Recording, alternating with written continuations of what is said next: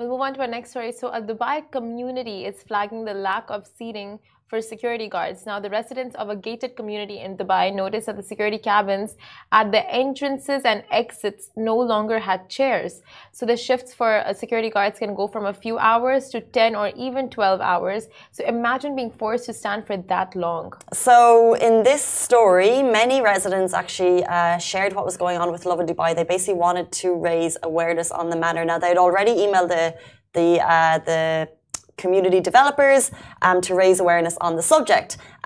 One resident who wishes to remain anonymous said that they had actually even offered the security officers some chairs. She said that they were worried they would get in trouble, so the security officers politely declined. Another resident said that if the security guards were to bring their own chairs, they would also get in trouble. So therefore, they were led to get in touch with us to share the story.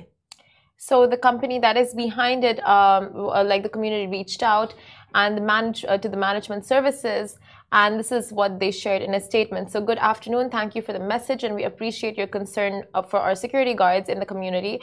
Please rest assured that the management cares for the well-being of the staff within the community, including the guards. All security cabins have air conditioning, water dispensers, suitable chairs, and all requirements of operations are performed as per SIRA regulations. Relievers are also available for the guards to take breaks as and when needed. So, the developer also sent Lovin Dubai the exact same statement in the last 24 hours.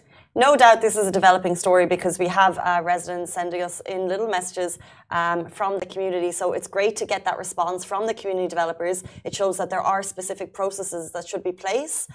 Maybe there is a discrepancy. So hopefully we're going to get a positive feedback from the people who shared us the original messages saying that yes, there are chairs in place and yes, they're taking a lot of time to sit down, because 12 hours on your feet is just not comfortable for anyone. But it was great to get that response from the community to show that they are aware and there should be processes in place. Yeah. So let's make sure that those processes are actually being followed through with. Very true. But one brilliant thing to take away from the story is that we go about our day-to-day lives just so focused on ourselves, focused on our issues, our problems.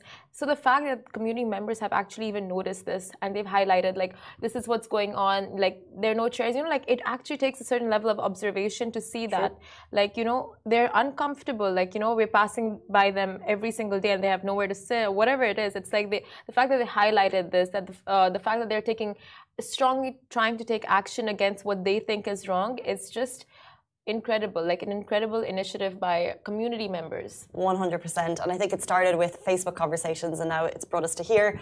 Another incredible and